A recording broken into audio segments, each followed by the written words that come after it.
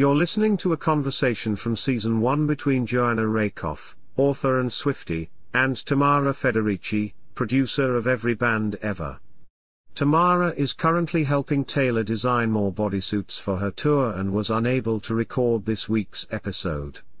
We'll be back soon, you sexy animals. You're listening to a conversation between Joanna Rakoff, author and Swiftie, and Tamara Federici, producer of Every Band Ever, already in progress.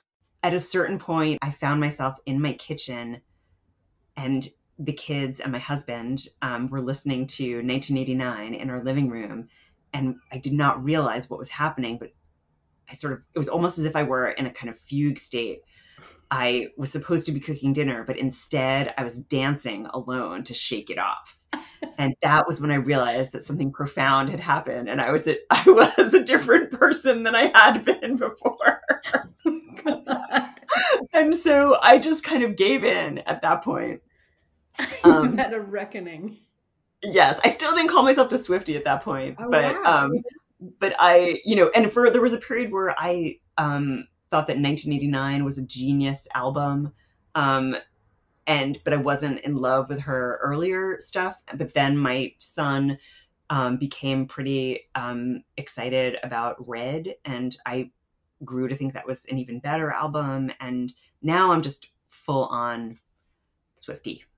Wow. So what was it because it was when your son was into it that pushed you over the edge from 1989, Yeah, from that I experience, from the experience you had in 1989 to that time? That was Yeah, it? I think I just actually heard the songs on 1989 so often that I was able to kind of hear them as songs without the kind of noise about pop music surrounding it, without kind of this idea of what kind of music I listen to or who I am, who I should be. I heard them as songs, and it's like, these are great.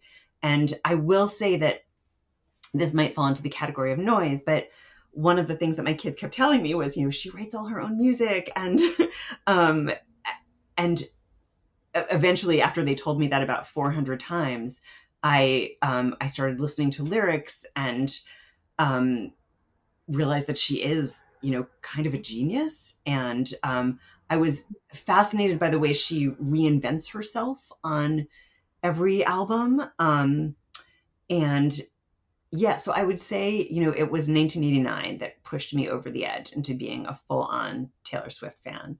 So, I'm obviously so excited to talk to you about this.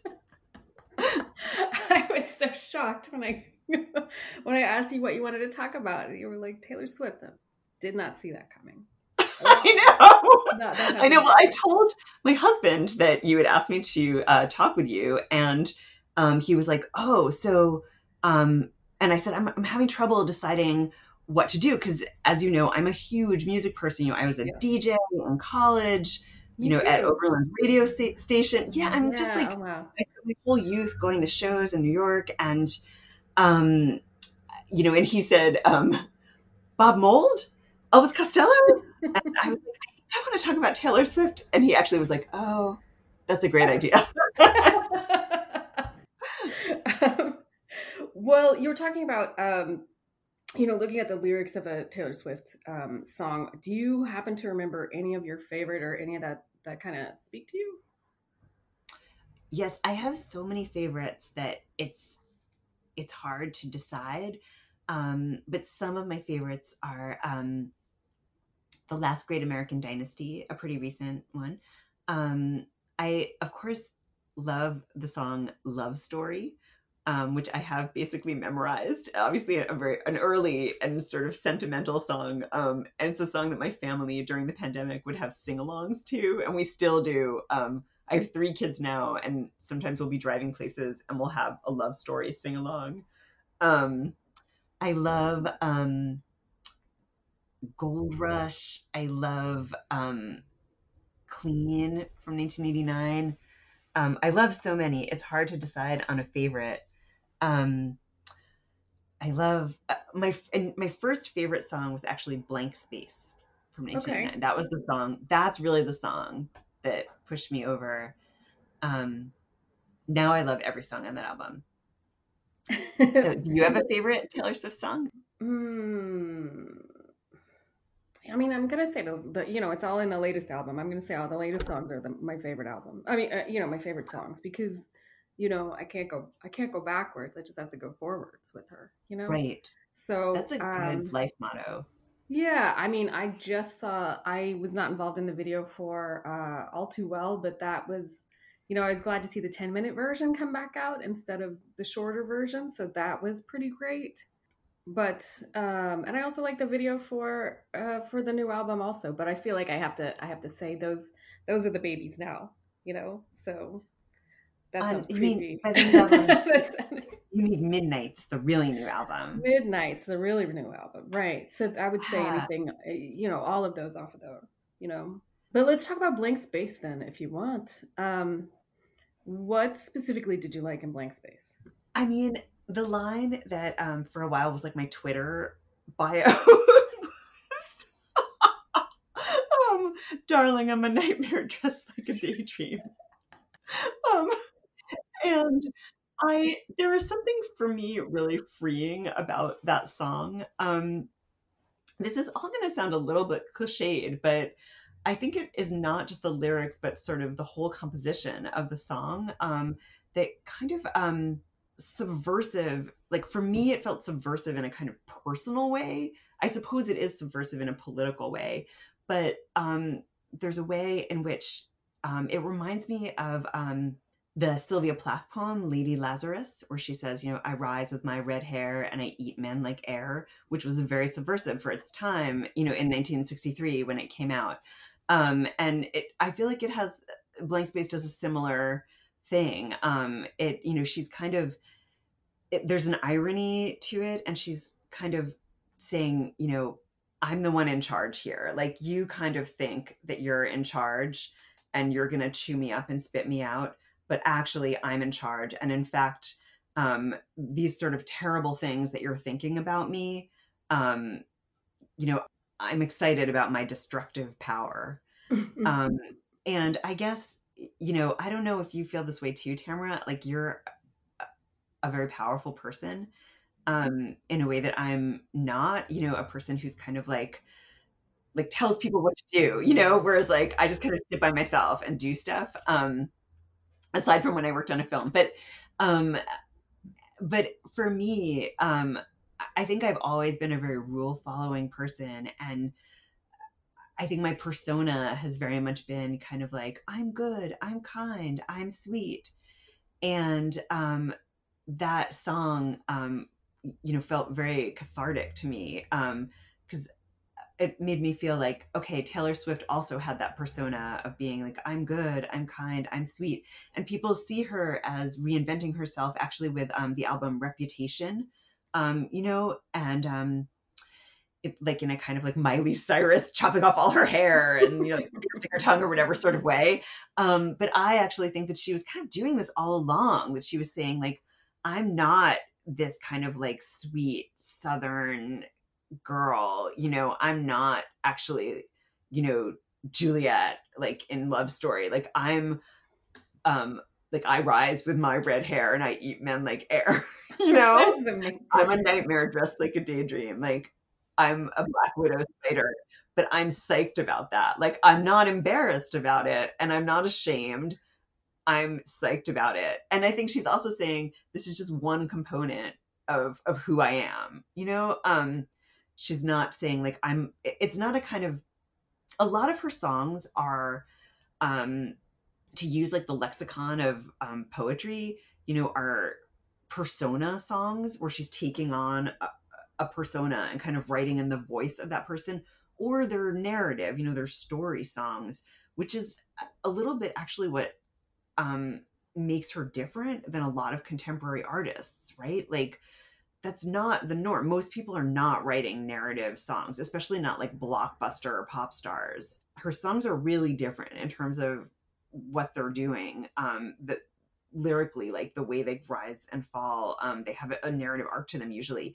But so Blank Space is obviously a persona poem, in which she's kind of taking on this persona of this kind of like man-eating woman who kind of has the veneer of a sweet girl. but I think it was her way of saying, you know, fuck you. Like, I can be a bunch of different things at once. And like you, whoever, like Jake Gyllenhaal or whatever, like, you're totally unimportant. Like, you just filled a blank space for me. Like, you're nothing. I love that. Yeah, So, I've already moved on. Right. Yeah, that was. exactly. Yeah, I think that's been super important to her. But I totally had never seen. Yeah, your dual trajectory of being a good person and a nice person, and her definitely being, family oriented, or listening to her parents, and then kind of moving out of that space. Um, Yes. I was thinking when you were like, "I'm nice, I'm good," like that didn't. You're right. That never came up for me as a person. That's never come up. It's always And that's one wait. of the reasons that I love you. This is mine. Is what's happening? Where are we? Let's do it. That's it. Those are my three. I don't. Yeah, but somebody like her, she is. I feel like she played into some male fantasies in the beginning that have been sort of subverted since. And when you're talking about the persona, the scenarios that she creates, I feel like she's been doing that since the very first album. And that love story, especially that you were talking about, is, definitely like that. I mean, I think it's funny. It's who thinks about rewriting Shakespeare, I mean, I always like the idea that at a tragedy that you get a puppy at the end of the play. And I've always wanted to rewrite a play that after somebody's like eyes have been gouged out, that indeed you could, you're like, well, you know what? This is a real shit show. But also, here's a puppy. You know what? Thank you for playing. Thanks for the game of life. So I don't write, I'm definitely like steering her in that vein of like, let's make everything turn out okay. Because in the beginning, that's what I liked too, was sort of like, we've all been through so much tragedy. Here's a puppy.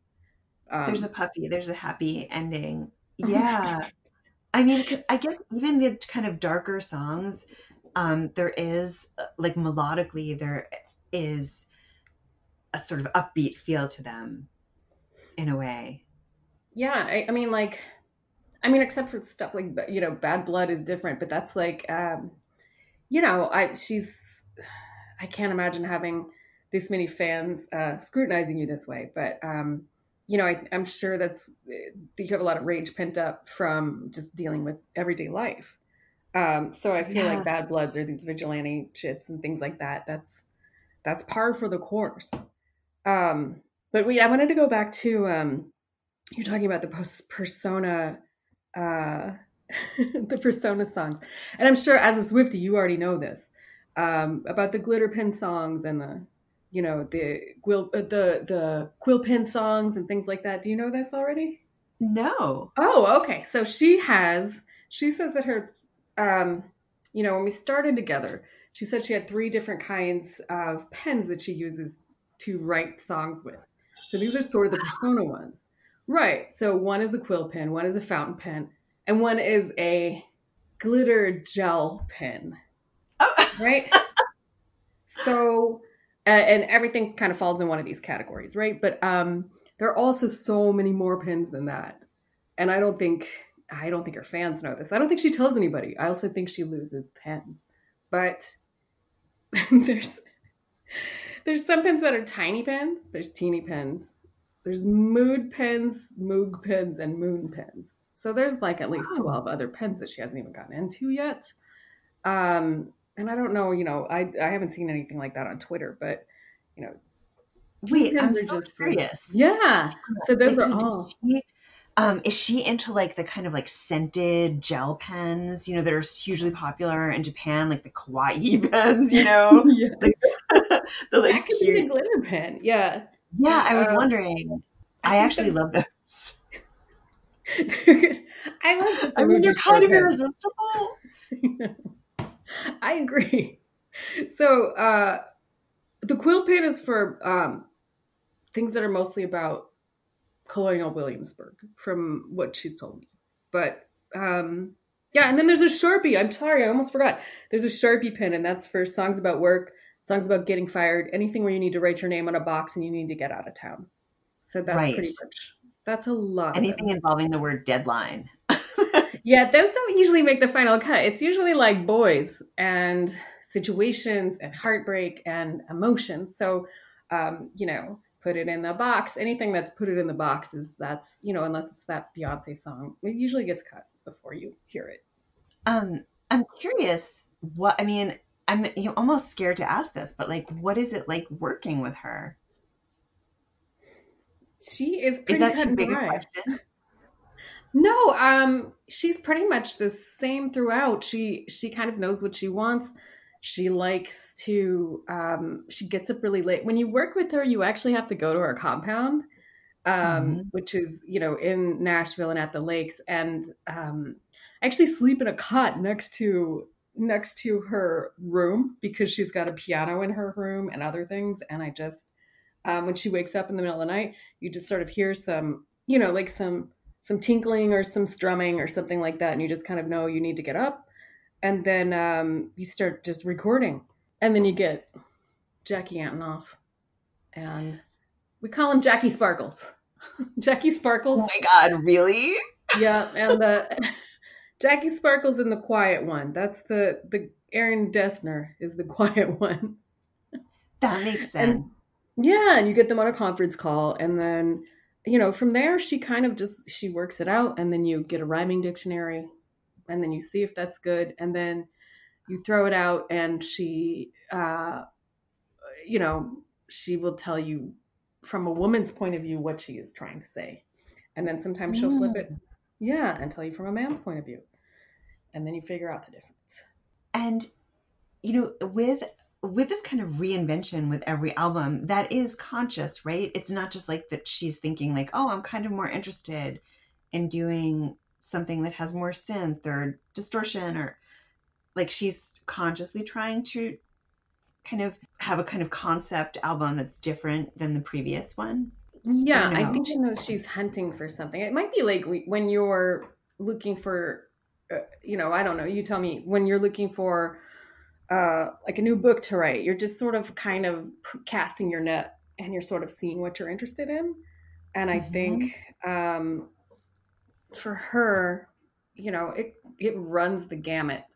For a while, I thought we were going to make an album based on a slip and slide, and I wasn't sure how that was going to work, but I trust her. It was going to be a summertime album after sort of like the wintry, pandemic albums, and it was going to be sort of a fun in the sun. And then I think she realized that we're not out of the pandemic yet, so we can't. Right. It's not time. It's not quite fun in the sun yet. We're sort of like fun in the pandemic, and that That feels a seems little different. typically astute of her. Like she's so kind of tapped in to where people are that she's like, Yeah, no, we're not ready for a slip and slide nostalgia album. that seems pre-pandemic.